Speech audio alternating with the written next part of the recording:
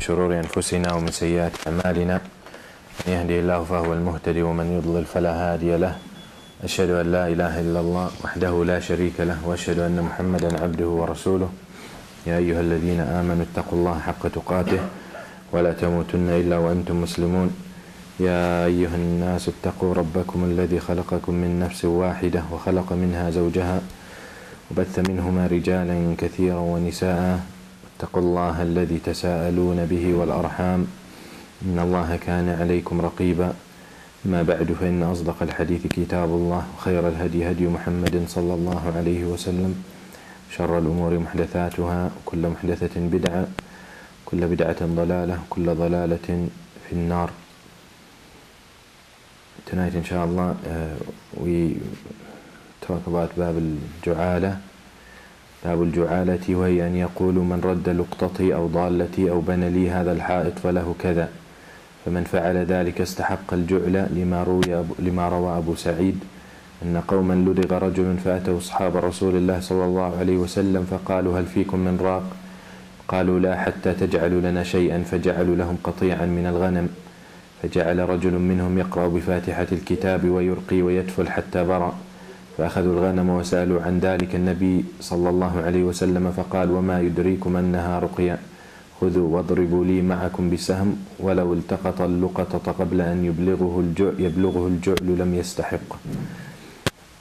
الجعالة باب الجعالة, and this is the chapter of reward, and that is to make a reward for certain action, and such transaction is an independent transaction from any other transaction in Islam, and it's similar to the transaction of al-ijara, and that is the transaction of hiring someone to do a certain job. But there are few differences. As we will go along inshallah, we will discuss them and we will understand the difference between a reward and between a pay. يعني when you pay someone, when you hire someone to do some work for you. والجعالة بتثليث الجيم، يعني يقال جعالة ويقال جعالة ويقال جعالة، والمشهور الجعالة, and that is the reward. يقول المؤلف رحمه الله باب الجعالة وهي الجعالة وهي أن يقول من رد لقطتي أو ضالتي أو بنى لي هذا الحائط فله كذا. يقول ابن قدامة رحمه الله the chapter of the reward, and it's like someone tells someone whoever finds for me whatever I lost, يعني he lost something, someone lost something, so he'll announce or he'll tell a specific person or he will tell a group of people, whoever find what I lost, then I will give him such and such. Or to say, whoever does this work for me, I will give him such and such. And we will see the difference between this and hiring someone. فالجعالة مأخوذة ومشتقة من الجعل، والجعل بمعنى الإيجاب، والجعل والجعل والجعالة والجعيلة هي ما يعطاه الإنسان على أمر يفعل. الجعالة or الجعل, the origin of the word is the action of giving someone something for something he has done.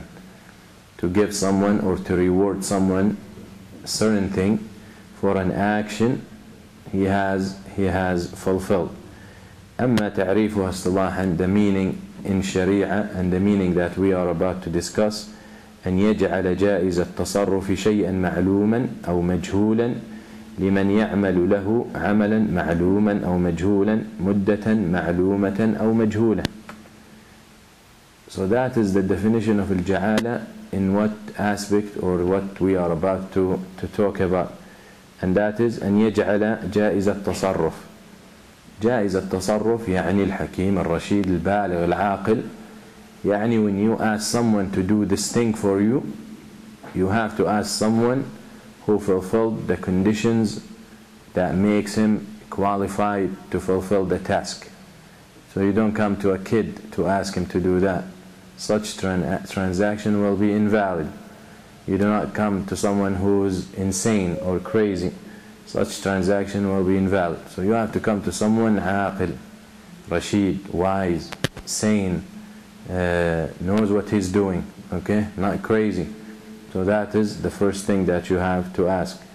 To ask him شيئا معلوما أو مجهولا. To ask him to do something specific or something unspecific. To do something well known or something that is not clear. Something very obvious or something ambiguous. So that is where the issue or one of the differences comes between this transaction, جعالة, and the transaction of الإيجار. Because الإيجار got to be something specific. يعني when you hire someone, you tell him, I want you to do this. With الجعالة or with this, it's different, and when I give example, it will become more clear. شيئا معلوما أو مجهولا يعني عوض. يعني, in other words, you're going to ask him to do this specific thing or not specific, okay, to do specific tasks or not specific, for specific pay or not specific. يعني you can determine the pay or you don't have to determine it. It can be determined later, or you can give him whatever comes out, alright? So it doesn't have to, it's not required that you tell him exactly what you're going to reward him from the beginning, okay? يعني we'll give the example at the end of the definition inshallah. لمن يعمل له عملا معلوما أو مجهولا, and we already came across all these. So the point is, in the transaction of الجعالة or الجعالة, everything can be known from the beginning or it doesn't have to. So the point is, it doesn't have to, whereas in الإجارة it has to. يعني when you hire someone to do something, hire someone, because we will see the difference. But when you hire someone to do a specific task, يعني you bring someone, a contractor, you tell him, build me an apartment. So you are hiring him, okay? You are hiring him. So this transaction, you have to agree on the details from the beginning. What you want him to build, how much you're going to pay him, how much he's going to pay, how long it's going to take him. All these conditions need to be met. الجعالة, everything doesn't have to be like that. The rewarding process, I mean, when you tell someone, whoever finds, for example, whoever finds, let's say you lost your wallet, and that is an example. If you lost your wallet and you say, or you ask someone or a group of people, or you announce, you say, whoever finds my wallet, then I will reward him. So here, the task itself is known, and that's finding the wallet. But the details of the action are not. How he gonna look for it? So everyone gonna look for it in a different way. Some people might make a flyer and post it here and there.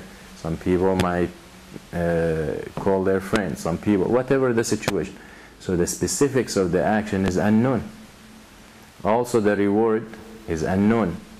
And you tell him, I give you a reward. Something will make you happy. But find it.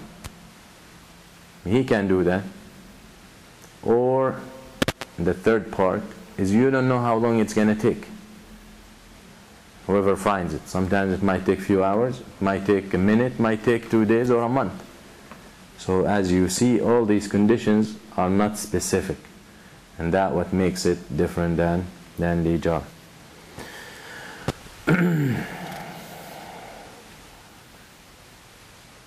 So if we look at the,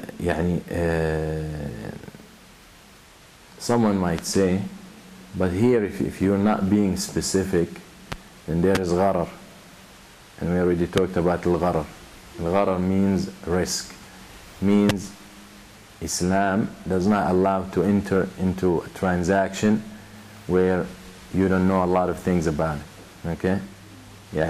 Someone tells you, just come in as a partner and we're going to give you this and that.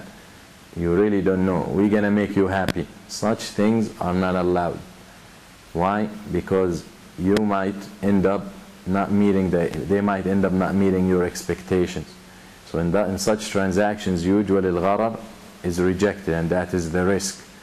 But in this transaction, you see a lot of things, a lot of factors are unknown. A lot of things are unknown. But that means there is gharar, there is risk. And someone might go and do a lot of work searching for something, and then at the end you give him $1. So there is risk, okay? Might be that's the job, that's what he usually do. So it's very important. Such gharar and such risk is overlooked because at the end of the transaction it's usually minute. It's usually overlooked. So that is not an issue, as well as al-jahala. So the differences between al-jahala wal-ijara. الجعالة لا يشترط لصحتها العلم بالعمل المجعل عليه. In الجعالة, in this transaction, يعني the rewarding, you don't have to know the specifics. But in الإجارة, as we already said, you have to know the details and the specifics. The second is لا يشترط في الجعالة معرفة مدة العمل. You don't have to know how long it's going to take, as we already gave the example. يعني when I tell you I reward you if you find my wallet, you don't know exactly how it's going to take. Where in the ijara, you have to specify. The third, that the transaction and the type of the transaction of al-ja'ala is jaiz, but al-ijara is lazim. يعني if you come to me and you say, I'll reward you if you find my wallet, then 5 minutes later, 10 minutes later, you call me, you say, you know what, don't look for it, I changed my mind, I'm not going to reward it, it's not worth it. That is permissible in this transaction. But in ijara, it's not. Ijara aqdun lazim. This aqd is jaiz. And vice versa. If I come to you and say, if you find my wallet or you do this specific work for me, I will reward you, and you accept, you can call me 5 minutes later or a day later, 2 days later, tell me, you know what, I don't think I will do it or I will be able to do it. That is in al-ja'ala, in the rewarding process. But in the ijara, and when you hire someone and pay someone, it's a different story. The fourth,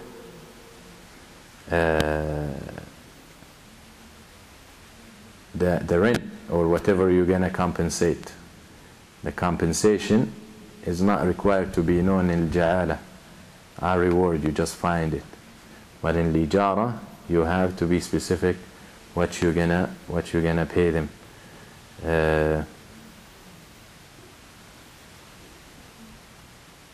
Okay. So these are some of the differences. Al-asl, where this transaction comes, what is the shar'iyya, yani how is it permissible? What is your dalil? First dalil is قول الله تعالى in Surah Yusuf, وَلِمَنْ جَاءَ بِهِ حِمْلُ بَعِيرٍ وَأَنَا بِهِ زَعِيمٌ. Allah subhanahu wa ta'ala, when he talks about the story of Yusuf alayhi salam, and he announces when he plotted to get his brother in his custody, and you all know the glass of the king went missing, and he made an announcement that it was missing, and whoever finds it, then فَلَهُ حِمْلُ بَعِيرٍ, يعني he will be rewarded carriage, whatever a camel can carry of food. So that is the dalil. يعني who finds the cup or who finds the glass of the king, we will reward him XYZ. Okay? So this is a dalil for al-ja'ala. This is a dalil for al-ja'ala.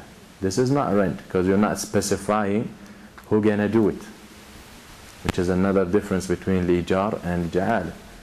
Al-ja'ala, you can announce amongst 1,000 people, whoever finds this, then we will reward him, whoever. But with the rent, or not the rent, with the ijara, يعني when you hire someone to do certain work, contracting someone, you have to specify him. And you cannot come to 100 contractors and say, whoever builds this building for me, I'll give it. And then they're all going to start building for you. Alright? So very, very important. So here, whoever they announce, whoever finds it, then we will reward him.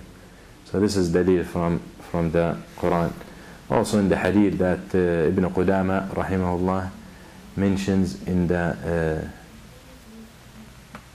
what time, Aisha? 7:45. Ibn Qudama mentioned in the beginning, and that is group of the Sahaba were traveling and they came to a town they asked for some hospitality and they were rejected it. And hospitality in Islam is important, and its first night is a must. Yani hospitality of the first night is wajib. And when we say wajib, yani you got no choice. Yani you're sinful if you don't do it. And usually when we say daif or the guest, usually someone comes out of town. But people who visit each other from the same town called zuwar or zair. Okay? But a guest, someone who comes from out of town, for example, and hits to you and expect your hospitality, the first day or the first night is a must. Yani you don't have choice. Okay? And the 3 nights mustahab. Yani the second and the third is recommended. After that, it's not. And it was a shame and still a shameful act if someone expect your hospitality and you don't host them. All right, but just to mention that. So this group of Sahaba were traveling, and they came to a town and they expect hospitality, so they denied them. Okay, they denied them the people. It happened that the leader of that town got stung by a snake. And so they came to the Sahaba and they asked them if they had someone who can cure him, يعني a doctor amongst them, a raqi. So the Sahaba said, يعني we do have, but what you gonna reward us for? يعني you just denied us hospitality. Most probably if they were generous with them and honored them, they would have done it for free.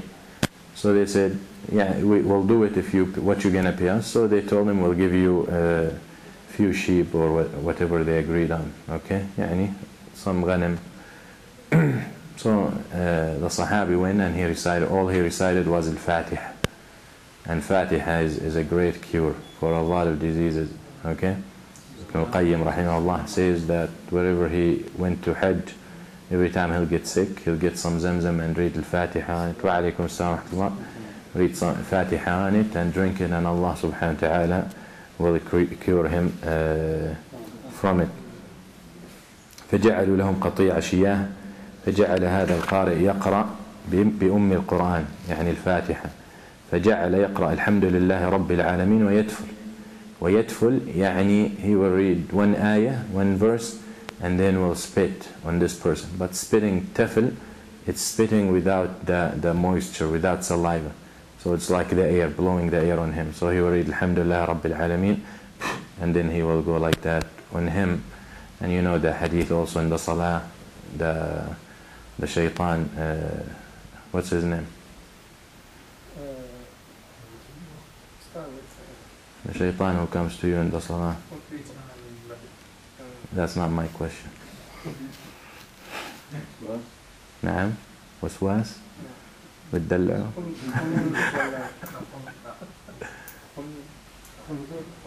خنزب نعم من قالها ما شاء الله. Alright, and the Prophet teaches us when the shaitan start playing in your head when you're praying, you can يعني يدخل on your left side 3 times, and this is a shaitan khanzab who comes to distract you. So that's what he used to do. He read one ayah and blow on the person. فقام ذلك الرجل كأنما نشط من عقال. So after he finished Al-Fatiha, this man stood up as if he was never hurt. Okay? ولهذا, so now they're in doubt. يعني was this act, getting paid for this, is permissible? So they decided they're not going to split the sheep until they asked the Messenger sallallahu alaihi wasallam.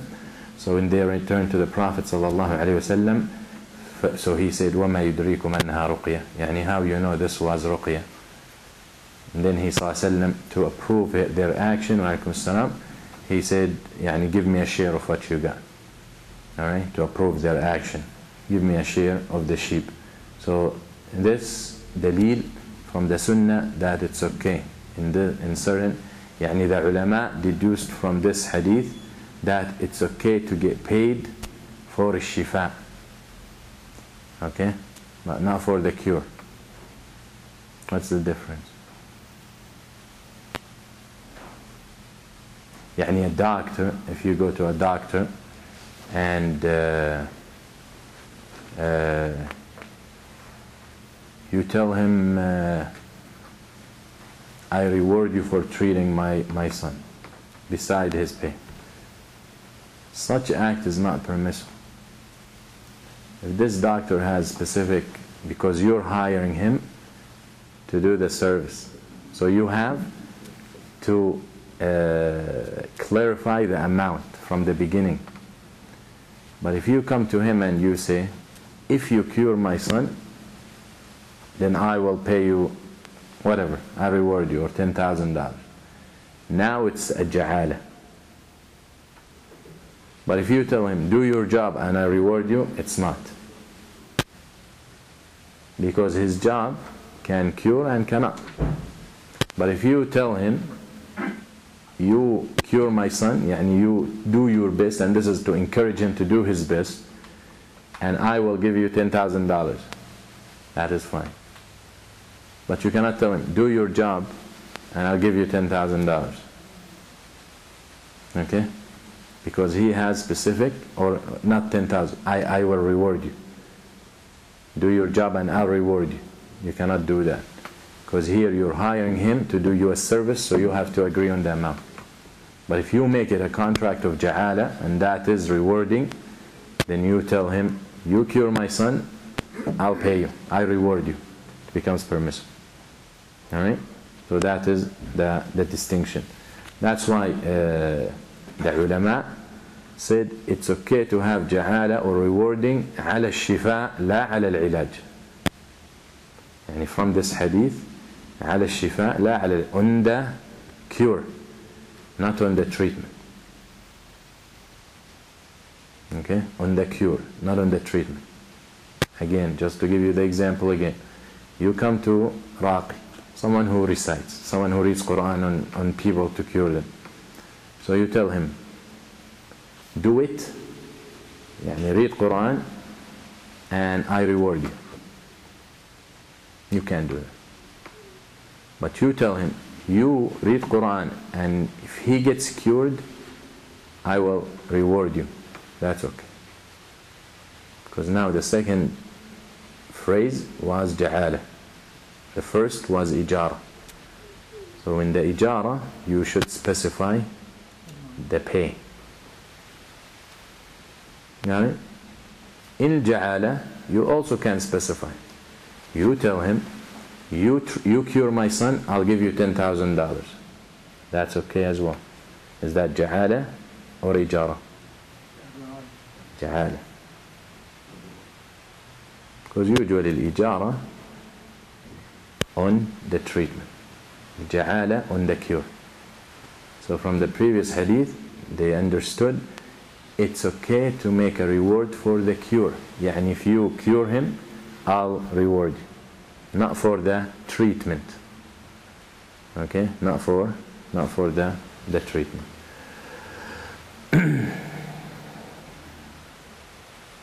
Also, like another way to understand it, if you put ijara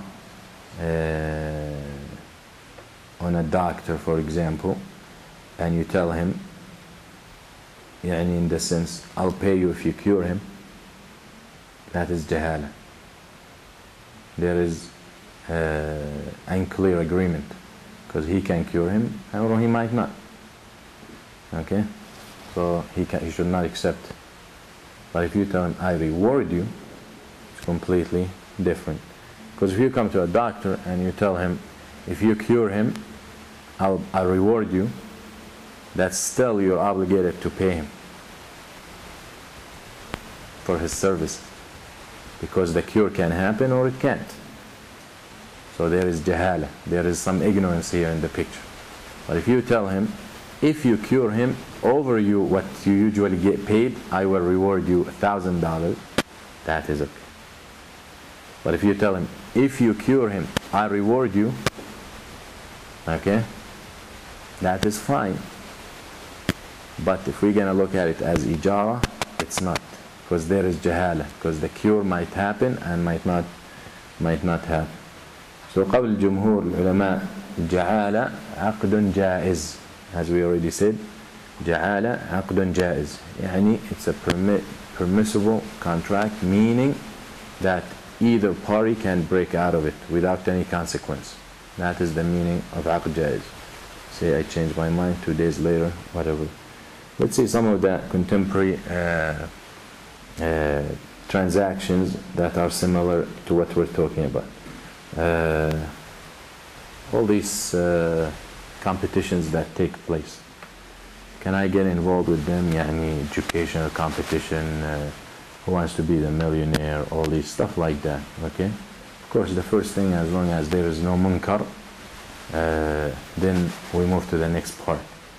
Okay, يعني if you go to one of those competitions and you have to mix with women and you have to go drinking parties and they have parties and mixing and mingling and all that, of course that is different issue. But let's say they're gonna bring you, put you in that chair and ask you the questions, you win, you don't win, you leave. Let's assume it's permissible as long as there is no iwad to get in, يعني there is no participating fee. Alright, so the competition itself applies to al-ja'ala, يعني you get it, you play with us, if you win, we'll reward you. That is ja'ala. But if they say you play with us, يعني now you say that's it, the brother in the masjid who's giving the lecture said playing lottery is okay because you play with us, if you win we give you. No, I already said there is no iwad, يعني without requiring you to pay. So if they tell you, for example, these are coupons, I'm going to give you a coupon, your number matches, right? Draw, you win $1 million. As long as you don't have to pay for that coupon. Then it's not lottery. But if they tell you, dude, all you're gonna pay is $1. You're gonna win $1 million, yani. And everyone who buys those lottery tickets thinks he's gonna win the million. Alright? Then it becomes haram.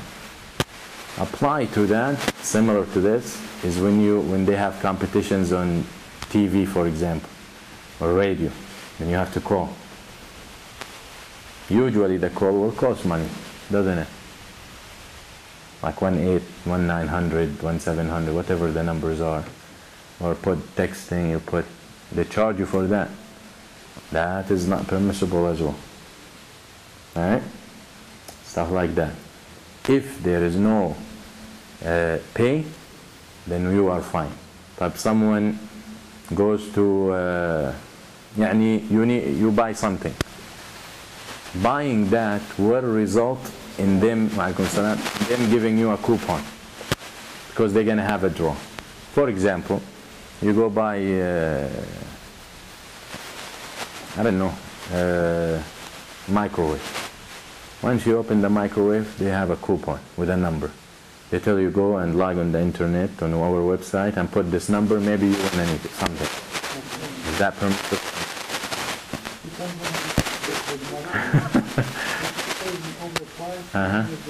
Okay.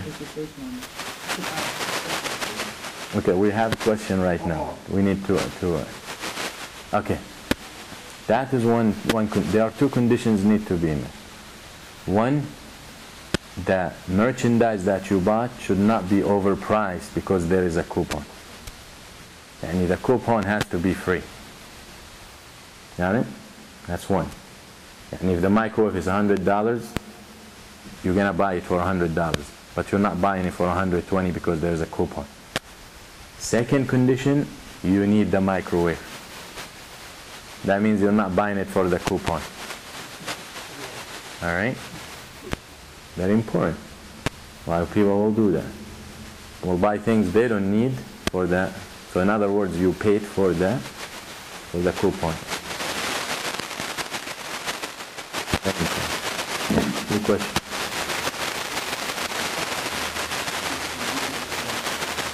Yeah.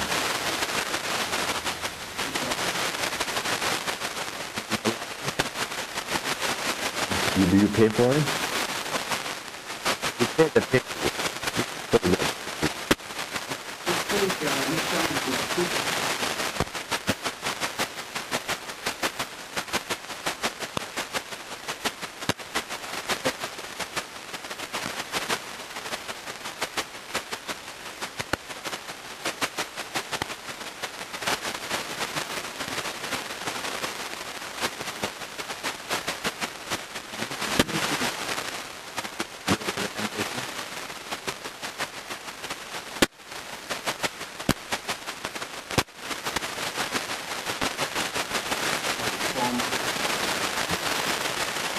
So they're charging you for the service because they're doing the paperwork for you.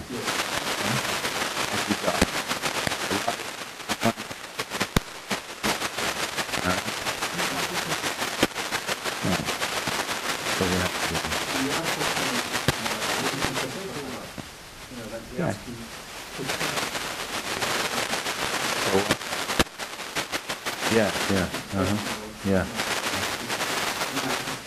You listen to the radio?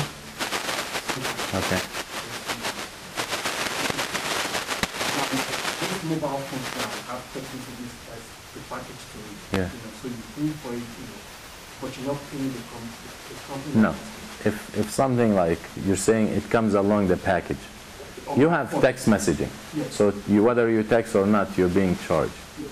But not by the people who are, then that is fine. Even some of the ulama said if the amount is so small, even if it's being charged by the people, it's overlooked. But we say it's a doubtful thing. So as long as it's not the people who are charging you, then that is not. As long as it's not a condition to become part of the competition, to pay, that is what we are talking, the restriction we're talking about. Okay.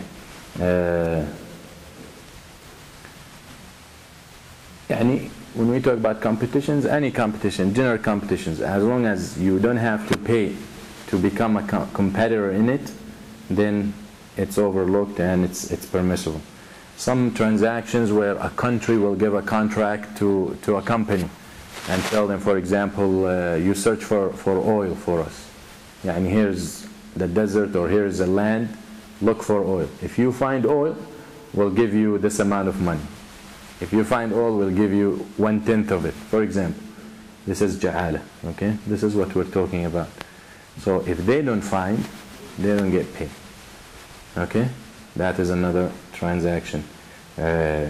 Also one of the transactions, you tell someone, if you sell me, you have a car for sale, you tell him, if you sell it for me, I'll give you $100. If you sell it for me, I'll give you 1/10 of what you get. All right? That is also rewarding transactions. Because if he doesn't sell it, how much does he get? Nothing. Okay? Getting, some companies, what they call them, when people owe you checks and then you hire these companies. Collection agency, huh?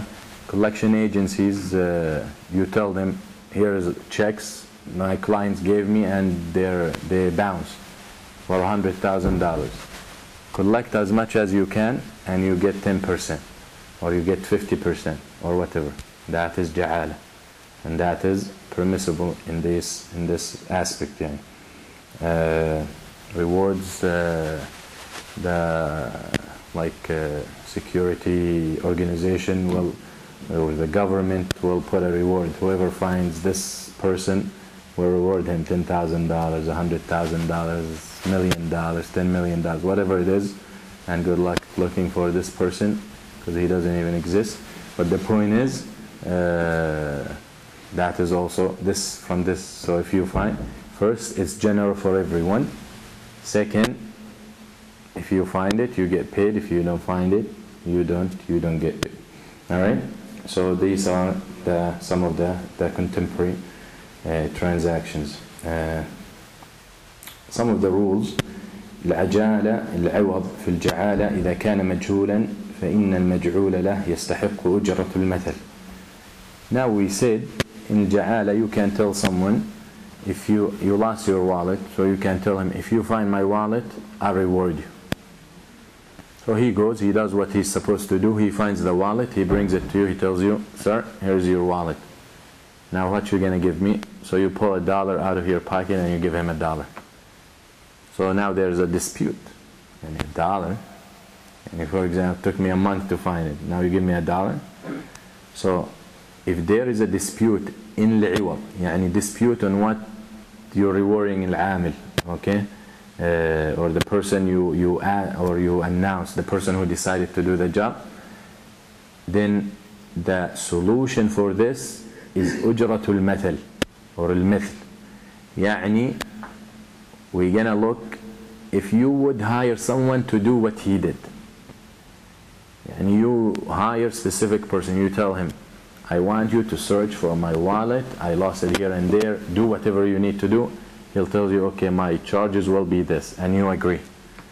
So we look how much you would pay a person to do the same thing that this person did under Ja'ala transaction, right? As a consequence, that's what you're required to pay. Now how do we know that?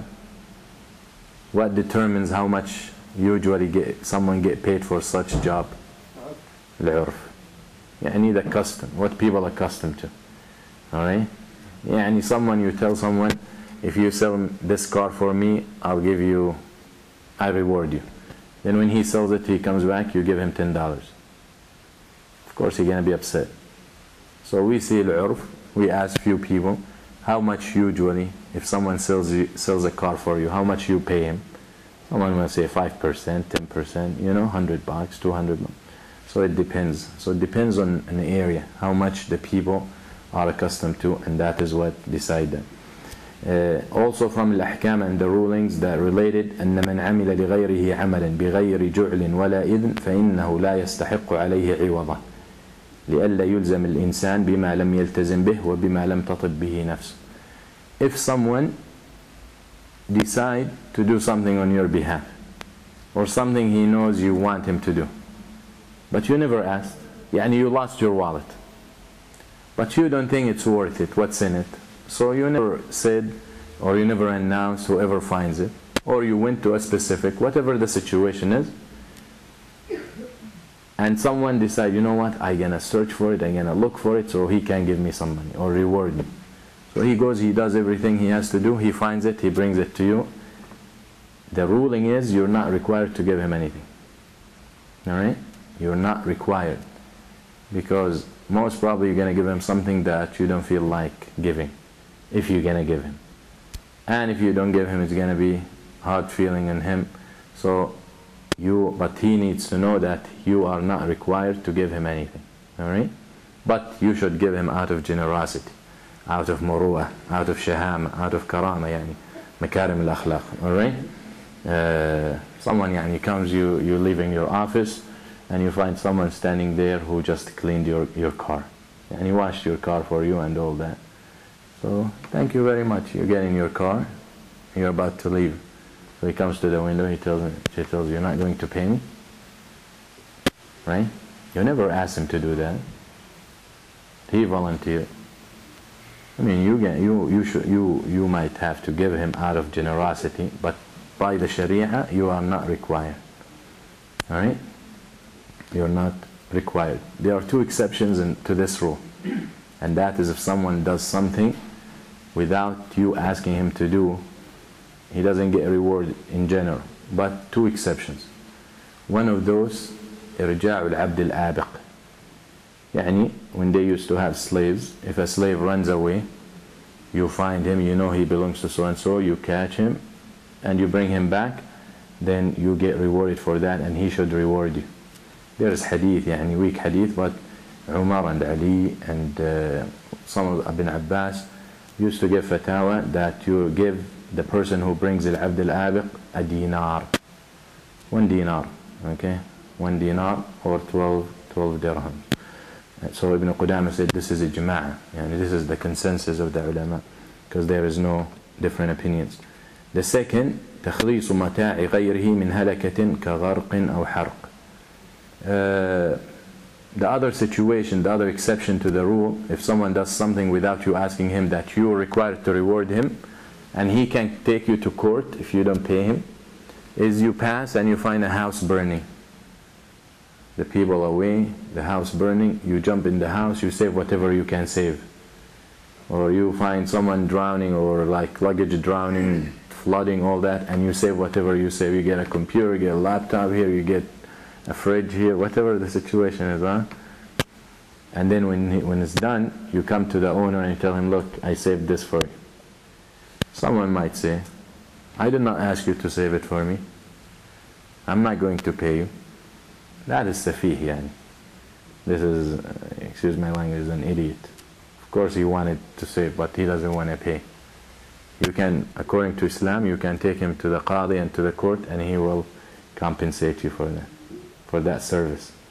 Alright? So in certain situations like that, some emergency, some disaster, if you can say whatever for someone that you know for sure, if you would not interfere, it will vanish, then you should be compensated for that. Some people, can I make ja'ala for someone for his intercession? You come to someone who has a name, reputation, knows a lot of people, and you tell him, if you go to so-and-so organization or government department or whatever, and you intercede for me for a job, then I'll reward you. I'll give you this and that. This is not permissible. Alright? This is not permissible. Now if someone, because of his name, intercede for you, to get a job, because he knows the people and all that, and you qualified and all this, and as long as there is no condition that you'll pay him, then it's okay. He's doing you a favor. And after let's say he does the service and he gets you the job, if you choose to reward him, that is okay as well. Appreciation. Give him a gift out of appreciation. But if he puts it as a condition in the beginning, from the beginning, then that is a problem, and that is not permissible. There's a hadith Hasan.